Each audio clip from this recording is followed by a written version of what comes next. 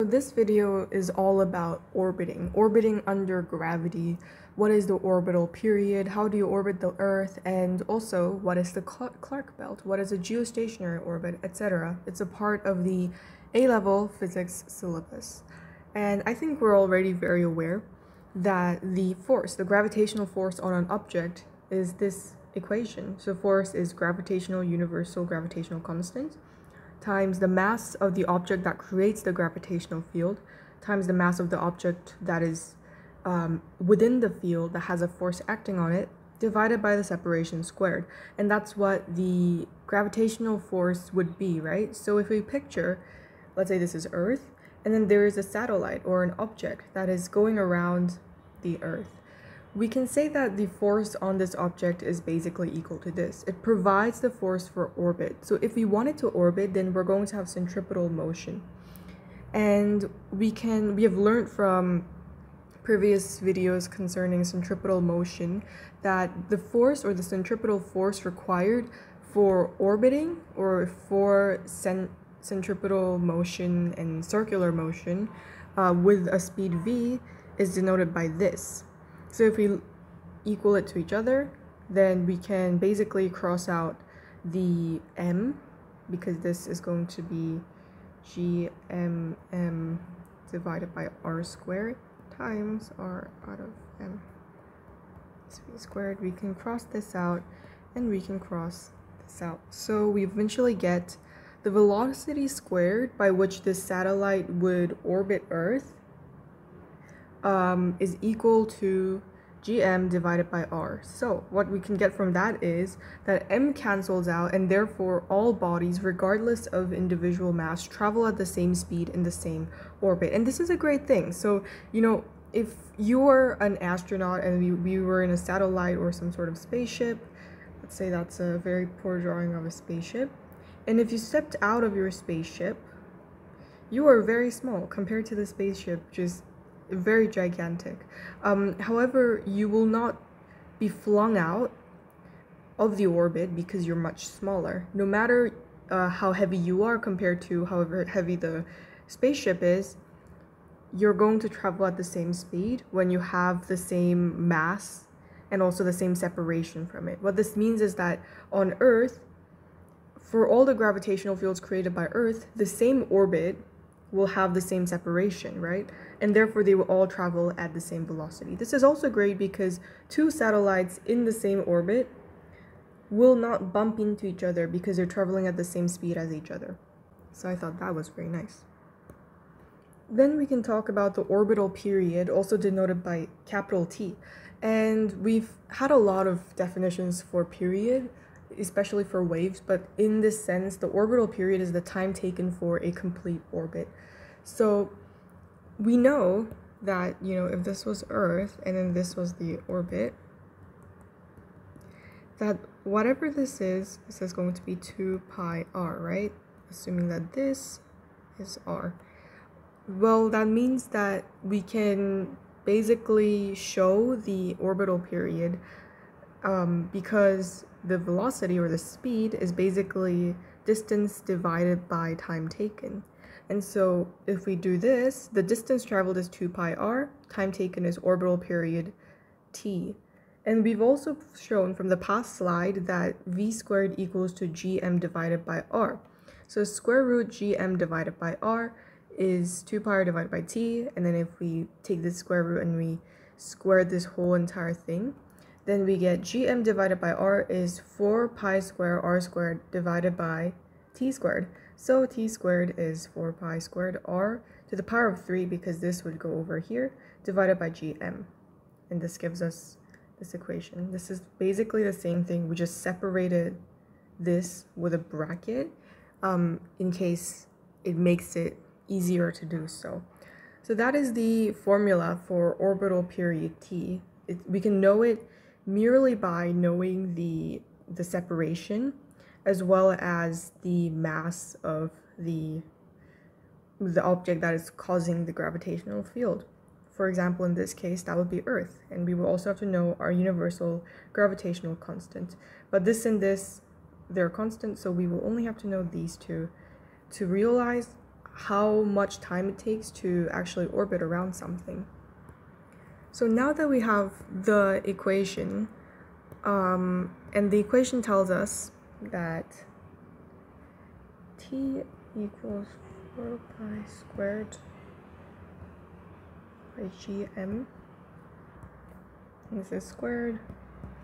So now that we have this equation, we can talk about the orbits that are around Earth. So Earth has one natural satellite, and a satellite is anything that basically orbits around Earth, or a planet in that case. And that's the moon. That's what is orbiting around us and has been orbiting around us without human intervention. However, we have a lot of artificial satellites. We have hundreds of spacecrafts and debris as well. So since v squared is gm divided by r, we can show that the closer the satellite is to the Earth, the faster it must move to keep itself in orbit. Because if this becomes smaller, then this will become bigger, and therefore velocity will become bigger. So we can talk a bit about what artificial satellites are. Well, they're used for a lot of different things. First part of it is observations, and in specific terms, it's observations of Earth. You can observe the Earth for commercial reasons, you can observe it for military reasons, you can observe it for environmental reasons, and meteorological reasons. You could also launch something out of the Earth. So for example, you launch a spacecraft from here to here, and you wouldn't use this to observe Earth, but instead you would use it to observe space beyond it. And it's much better for these spacecrafts to be above the surface of the Earth. It gives them a big advantage when observing other planets and other galaxies. So we say that there is also astronomical observation, but it differs from these observations because they observe the Earth while they observe something further than the Earth. We also have GPS navigation, and we have telecommunications or broadcasting. So for navigation, you need a minimum of 3 different satellites in order to get a precise location, and it's much better if it is 4 separate GPS satellites. So you can see that there are different shapes of orbits here, and what we can say is that this orbit, which goes around the Earth, is pretty simple. This can be called a circular orbit. And this one, which is much further from the Earth, and it is elliptical, it is an oval kind of shape, it's not totally a perfect circle, we call this an elliptical orbit. And so they differ because circular orbits are going to be the same distance from the center of the Earth all the time. Elliptical orbits are going to have 1 or 2 points that are much further away. So the circular orbit would pass over the poles around 16 times per day. And since the Earth is also rotating below it, it sees a different strip within each orbit. So we can picture that. We can say that this is the Earth and it's orbiting this way, right? However, if the satellite is orbiting this way, it would see a different strip of Earth because it had already orbited around, it had already kind of rotated, the Earth had rotated by the time that it came back from its initial position. So yeah, elliptical orbits are much more distant, and therefore they would probably rotate and orbit the Earth much more slowly, and therefore we can say that they have a bigger period. Then we go into geostationary orbits, and geostationary orbits is one in which a satellite is positioned so that as it orbits, the Earth rotates below it at the same rate, and I should add, at the same direction as well. So this means that it's always looking at the same spot on Earth. We could say that, you know, maybe you live somewhere and then if you look up, there's one star that's like abnormally bright, and you realize that no, that's not a star, that's a satellite. And you realize that it's always there. When you look out at night, it's always there kind of at the same position, and you might see more than one. Where I live, I see 2, and they're always in the same position. If you notice that, then that means that's a geostationary orbit, and that's basically one that's going to stay on top of wherever you live for the whole time. So that is going to be a bit like this one right here. It's going to rotate same direction as Earth, and it's going to rotate at the same speed that Earth rotates in. And therefore, you're always going to be looking at the exact same satellite. It's always going to remain on top of the exact same spot. So why is this necessary? Well, they're very necessary for things like telecommunication or GPS tracking, especially. It's not really for observationary things, because why would you look at the same spot on Earth again and again? But it's more commonly used, at least, for GPS or communications. When you telephone with your friends or something, it's always going to be using the satellite that is directly above where you live.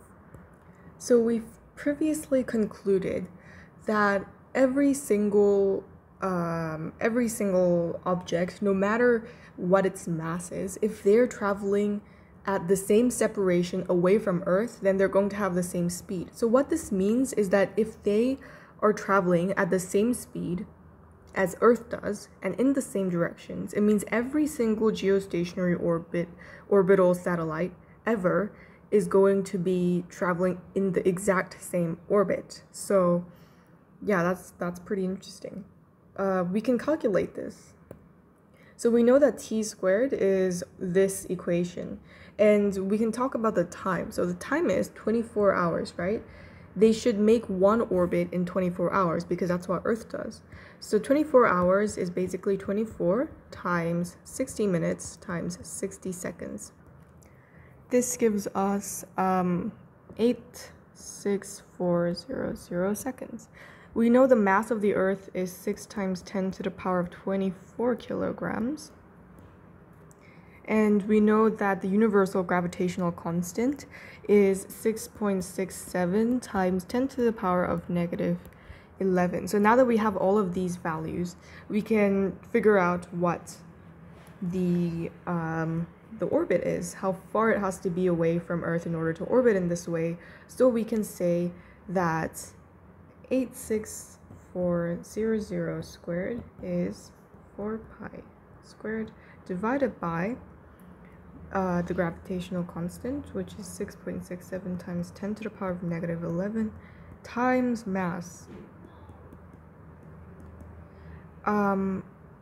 And then we have r cubed. So if we take this whole entire value over here and then we multiply together and then we also do a cube root for that value, we're going to get what r is. And r is, to put things short, 4.23 times 10 to the power of 7 meters. For reference, 6400000, that is Earth's radius. That's how this much is. And right now we're looking at something that is bigger than that, much bigger than that. Over here we have 6.4 times 10 to the power of 6, and here we have 4.23 times 10 to the power of 7. So it's much bigger. And so if we look at it, it would look probably something like this. It's actually orbiting really far away from us.